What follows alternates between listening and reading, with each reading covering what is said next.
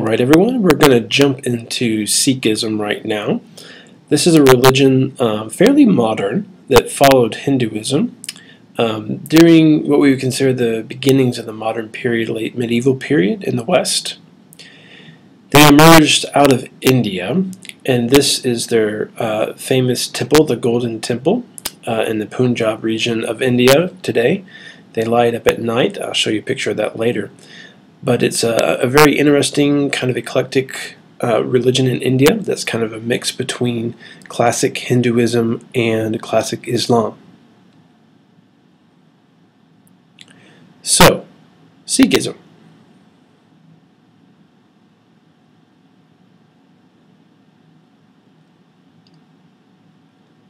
Okay, you can see from the chart at the top, the map up there, they are kind of on the border with India and Pakistan, up in the northern part of India.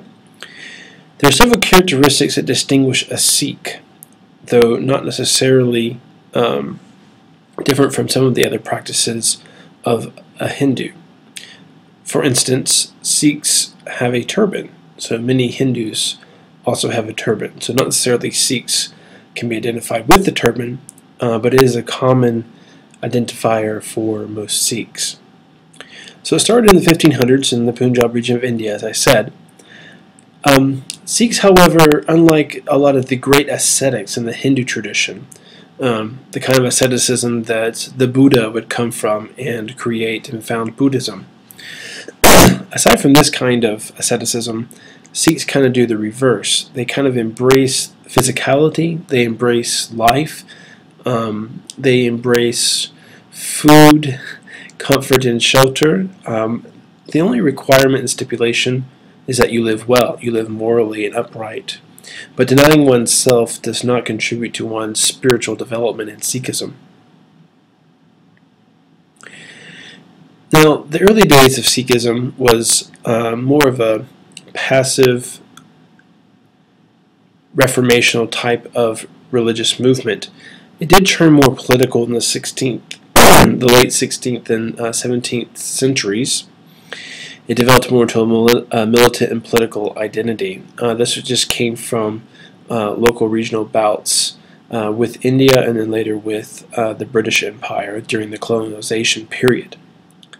So there are the big 5 Ks that most people distinguish Sikhs by. This would be beards, long hair, they generally don't cut their hair, and turbans. They will wrap up their long hair in the turbans, a comb, a steel bracelet, specific undergarments, and a sword. Now, the sword doesn't have to be a full-size sword. They do have more pocket knife-sized swords that they carry symbolically today, especially if they're traveling abroad, for instance in the United States, where they wouldn't be allowed to carry such items with them on airplanes. Politically, they uphold democracy. They believe in a democratic rule and emphasize truth, moral courage, standing up, defending your countrymen and your home and your religion, your faith. And modern Sikhs have definitely rejected the Hindu class structure. This has been a really deep-seated aspect of Sikhism. They did a lot of modifications of Hinduism, even if they borrowed some of the teachings and practices from Hinduism. Same thing with Islam. They borrowed many of the features of Islam, primarily the singleness of God, yet they did away with some of the other negative aspects of Islam. So, they rejected the class structure and asceticism. They make the practice of Gurdwara, eating together for a common meal. That's also the name they have for their churches and holy places, holy spaces, Gurdwara. And they developed a 3-level system based on ethnicity within the Gurdwara. So they're still democratic, and they don't accept the caste system as a metaphysical structure to the world, pulling in morality into the very structure of the physical world. However, they still do have some of their divisions, even within their own community. Alright, great quote by the Guru Nanak, who's the founder of the religion. He He says, "There is but one God, whose name is true, the Creator, devoid of fear and enmity, immortal, unborn, self-existent, great and bountiful. The true one is, O Nanak, and the true one also shall be." He's talking about Satnam, the one true God, in Sikhism. You can see where they borrow some of the aspects of Islamic faith here, with the oneness of God, some of his attributes, a lot of those omni words, everywhere, all-powerful, and the like.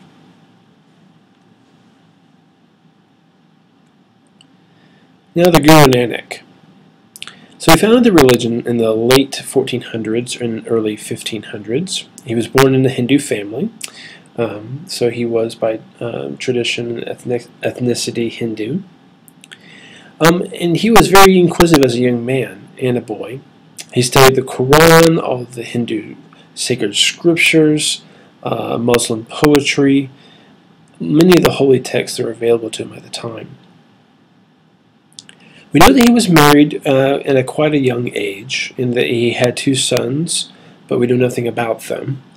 He did kind of go on a wandering tour about India, trying to do a spiritual pilgrimage of sorts.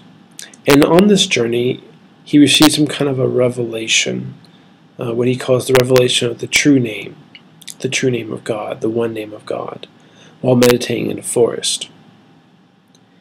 After this, as with most young founders of religions who receive revelations outside of human culture and civilization, comes back with his new message. There is no Muslim and there is no Hindu. He really wanted to take the best of both religions and put them into a single view of life and God. After his death, he appointed several successors to follow after him. There are 9 gurus in all. The 10th guru is actually their holy scriptures, the Granth Sahib. They consider that to be the final revelation, the final seat of wisdom for Sikhism. Now, there were 9 gurus spanning a little bit over 200 years. We have Guru Angad, Guru Amar Das, Guru Ramdas Sahib, Guru Arjan Dev. He's the one that built that golden temple that I showed you in the beginning of the video. The Granth Sahib were compiled under his leadership. Guru Hargobind, he was the one that kind of moved Sikhism towards a more militant type of faith, while still holding up to democracy. Guru Harai, Guru Harkishan, Guru Tegh Bahadur, Gobind Singh, and he kind of led the struggle of the people against the Mughal emperor Aurangzeb. This is what has characterized Sikhism as a very militant faith, not necessarily because they were militant in nature, but because of their religion, they had to protect themselves and their communities, and through outside and opposing forces, this more militant understanding of the faith, defense of the faith, kind of emerged for good historical reasons. So some of their teachings, and a lot of this information I'm pulling from the Sikhs.org website that has a wonderful selection of texts. They have the Granth Sahib text there as well, some of the teachings of the gurus. I encourage you to go visit the site and do a little bit of exploring. So the very first teaching, the one that Guru Nanak said when he came back from the forest, he said there is only one God, Satnam is the name, the great Guru, Wahaguru, he is the creator, sustainer, and destroyer. So there's just one God. Many Hindus, of course, you'll remember, believe in many gods, although the major strand of Hinduism sees ultimately God is one. There is one God. There's just many different expressions of him through the minor deities that we see in the Hindu tradition. But Guru Nanak saw the plurality of deities in Hinduism in his mind as a weakness, and so he follow kind of the Islamic way of viewing God as single and one. So he's the creator, sustainer, and destroyer. He's all-powerful. He's in control. Guru Nanak says, "You are the creator, O Lord, the unknowable. You created the universe of diverse kinds, colors, and qualities. You know your own creation. All this is your play." A lot of ancient philosophers described God's relationship to the world as play. You might see this pop up in a lot of literature.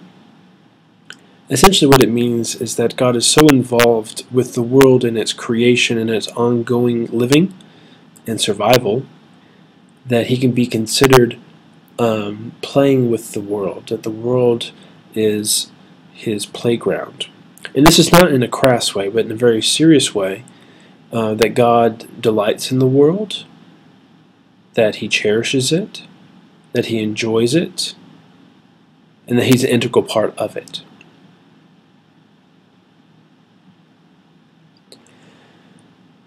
Guru Nanak also saw God as being transcendent, above this world, even though he plays within it through his grace. So he says, "The formless supreme being abides in the realm of eternity. Over his creation he casts his glance of grace. In that realm are contained all the continents in the universes, exceeding in number all count. Of creation worlds upon worlds abide therein, all obedient to his will. He watches over them in bliss, and he has each constantly in mind." God is all-powerful and all-knowing and transcendent.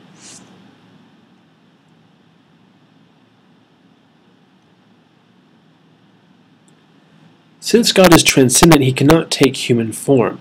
This would be rejecting some of the teachings of Hinduism, particularly in Vishnu, in the incarnations of Krishna below him, where the gods would take on human forms through various gurus throughout time. This is also a Muslim belief, if you'll remember, that Muslims do not believe that God can become man, so therefore that's why they reject Christianity. Guru Nanak says he has neither father nor mother nor sons nor brothers. He's an eternal being, does not need to procreate, he does not procreate. He's a spiritual being, he's not physical. So therefore the Lord does not take birth, he doesn't die, he doesn't enter birth or depart from birth. He is all-pervasive. Also in Sikhism, they believe there's no heaven or hell, but there are outcomes to be faced in the next existence.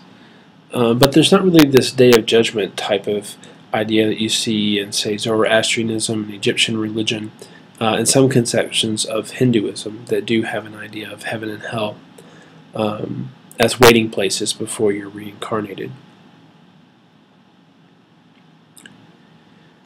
So, the goal of human life is to break the cycle of births and deaths and merge with God. So there's an essential cycle that's very similar to Hinduism, of birth and rebirth. However, the end goal is to actually merge and become one with the essence of God, with his being. This is kind of the mystical strand of a religious experience, the kind of vision and experience where you cease to exist and the line between you and God is blurred and is indistinguishable. So one can escape this cycle by following the teachings of the Guru and Gurus, particularly the 10th Guru, the Granth Sahib, meditation on the holy name of Satnam, and performance of acts of service and charity. Sikhs are very huge in service and charity. They're heavily involved in the founding of hospitals. There are lots of doctors who are Sikhs.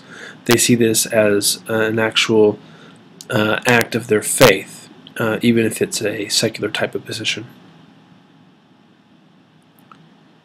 Okay, without devotion to the divine name, the birth in this world has gone to waste. So, Guru Nanak is essentially saying, if you're not being devoted to meditating on God's holy name, his oneness, you will just be lost. You will not find your path and your way. There's not necessarily many ways To attain liberation and or union with God, as there is in the Hindu tradition, there is a general path that you must take to experience liberation. Guru Arjan Dev says that true life is life in God, contemplation on the name and the society of the saints. Bhagat Kabir goes into detail a little bit. You can read the quote there about merging with God, like water in a stream. The water in the sea, you can't really tell what's the wave and what's the water because they're all the same thing. So the disciple of the true God dwells upon the Lord through the teaching of the Guru, and all of his sins are washed away. And then Guru Nanak, of course, emphasizing the aspect of service and charity in religious devotion and development. He says, our service in the world gets us a seat in the court of the Lord. So essentially Guru Nanak wants to say, all the asceticism, denial of self, the retreat from society and people that kind of characterizes some of the holy men and holy traditions in Hinduism is the opposite of what God actually wants us to do in life.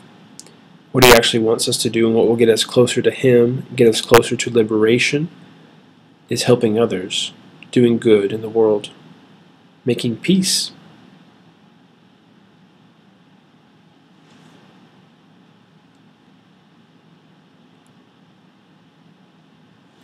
Okay, so you can see a little bit of the blind devotions that we see in some of the paths to liberation in Hinduism. So he rejects blindly fasting just because it's some religious duty, vegetarianism, pilgrimages, superstitions, yoga, idol worship, some of these things that are common in some of the paths of duty or paths of relationships in Hinduism, devotion, sorry. Guru says this, let good conduct be thy fasting. I think that's a very profound statement that kind of characterizes this worldview of Sikhism and distinction to Hinduism and some of the other traditions in Asia. You keep the fast to please Allah, he's talking to Muslims at this point, but slay life for your relish. But you do not reflect on the Lord who is within you. And, against the Hindu, only fools argue whether to eat meat or not. They don't understand truth, nor do they meditate on it. Who can define what is meat and what is plant? Who knows where the sin lies, being a vegetarian or non-vegetarian? He's getting at the core of asking the question of why you perform the duties and obligations and sacrifices that you do, as opposed to worrying about the actual sacrifice itself. Okay, the world is sinful, it needs to be cleansed. One must also be in control of their mind. So instead of going on pilgrimages to find unity and relationship to your spiritual leaders that have gone before you, the saints, he says control your mind. This is greater than any pilgrimage that you could perform.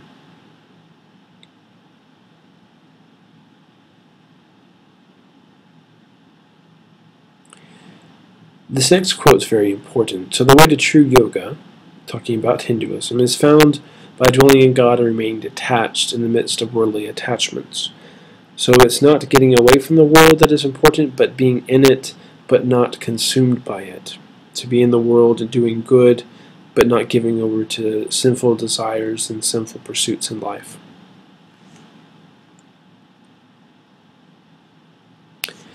So since they reject some of the ascetic traditions in Hinduism, normal family life is encouraged. So this means the later stages of life, like the forest dweller and the wandering ascetic, in the stages of life in Hinduism are kind of rejected in Sikhism. The goal is to not escape from life and family and obligation, but to celebrate God in the midst of it. They see that celibacy, not having sex, or renunciation of the world, whether that be economic, social, what have you, it's not necessary for salvation. You must live in the world and keep your mind pure. So this idea of being a soldier, a scholar, and a saint. All three of these dimensions are present in the Sikh worldview.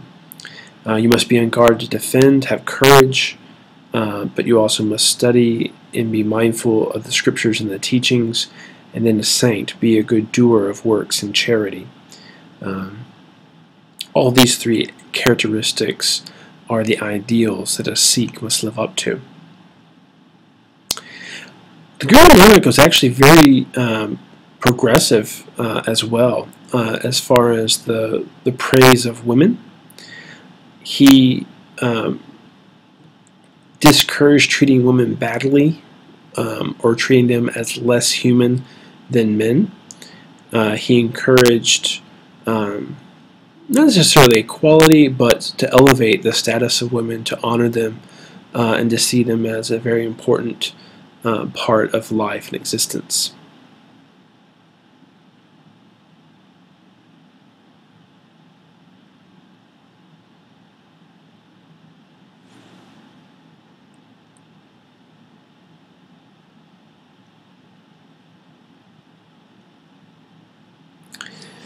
Okay, so these next few quotes really kind of pick up on the aspect of women being respected in Sikhism.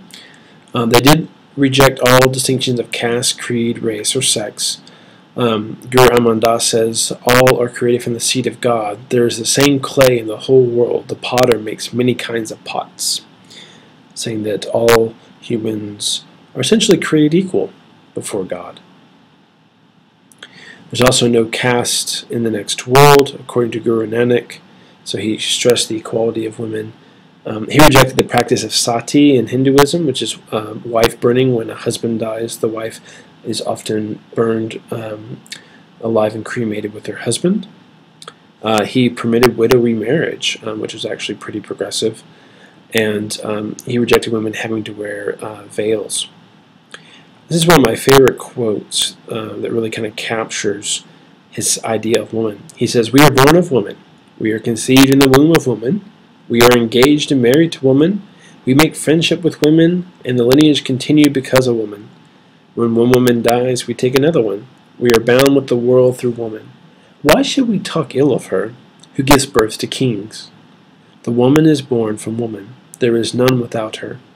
Only the one true Lord is without woman. That's very high praise for someone living in the 1500s to put women up on that kind of pedestal as being important. We men would not exist without them, so why do we think ill of them? I think that's an amazing point that Guru Nanak makes in his religion. And of course the wife burning. He wants them to show veneration to their husbands who have died by honoring them with their lives and remembering them. Okay, honest labor and work. So they have a real strong work ethic and not being a beggar or stealing in order to survive. This is why charity is so important in their culture. They don't think that someone should get to that point. So in order to avoid that, they have ideals and requirements of giving and serving and feeding those who are hungry. Lots of soup kitchens are run by Sikhs. So honest labor. If you work hard and honestly, you must give something back in charity. It's a social responsibility in the community of the Sikhs.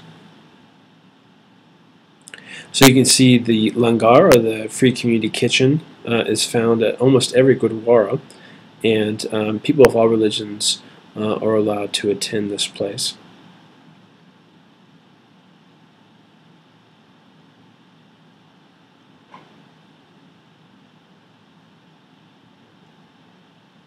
Okay, they're sacred texts. We had some quotes from some of the gurus, but the Guru Granth Sahib is a devotional book. It reads much like the Psalms, kind of poetic, and it's broken up into different sections. There's core teachings, hymns, and other minor books that ponder upon specific topics, practices, ethics, religious teachings, that kind of thing. and it's the central feature in the temples. So a lot of times when they in the Gurdwara, they will have the Granth Sahib in the center. They'll do prayers around it, kind of dances around the Granth Sahib, and it's in a central place in the worship space, much like the Jewish religion has the Torah, the scrolls containing the first 5 books of the Old Testament, in a special cabinet at the front that they bring out and process through the crowds and through the congregation. Okay, as with many religions, they have rites of passage or stages of life. Being named, names are very important in this tradition. Initiation to the community, which is the form of a very involved baptism. Multiple baptisms, actually. They go from several locations getting baptized. Of course, getting married, and a death, funeral, cremation, that kind of thing. Daily, they have a ritual bath that they must follow with meditation and a short little devotional rite of prayers and hymns.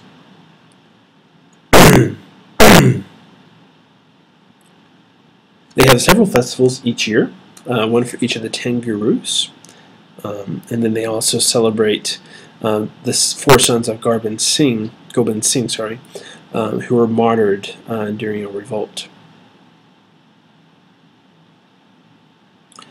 Amritsar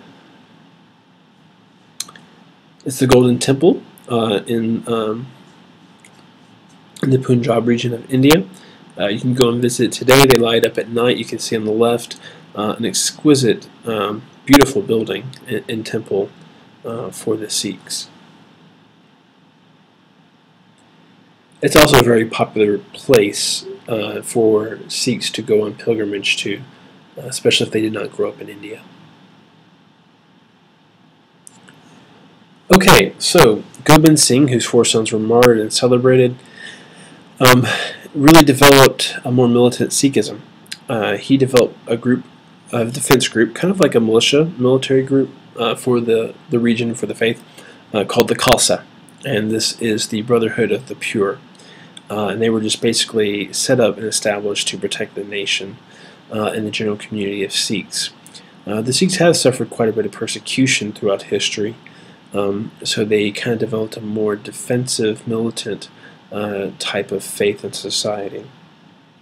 You can kind of see this in, for instance, the present state of Israel, nation-state of Israel, after their founding in the 60s, because of the hostilities in the region towards them. They're definitely more militaristic and armed. Eventually, he lost through a lot of military offenses, and the kingdom was annexed to Great Britain in 1849, and then, of course, in the 1950s, when the country went from the British back to the Indians themselves. So, the Sikhs in the Punjab region, they're still a part of India. They have legal representation in their parliament. However, many of them are still trying to establish an independent state of their own that they can rule themselves. So there's been tensions between India and the Punjab region and the Sikhs themselves. Sometimes there's still quite a bit of hostilities. However, Manmohan Singh was the first non-Hindu to be Prime Minister in 2004, which was quite a big accomplishment for the society. It's the world's largest democracy, and they elected a Sikh as their president, something that would seem unheard of in previous times.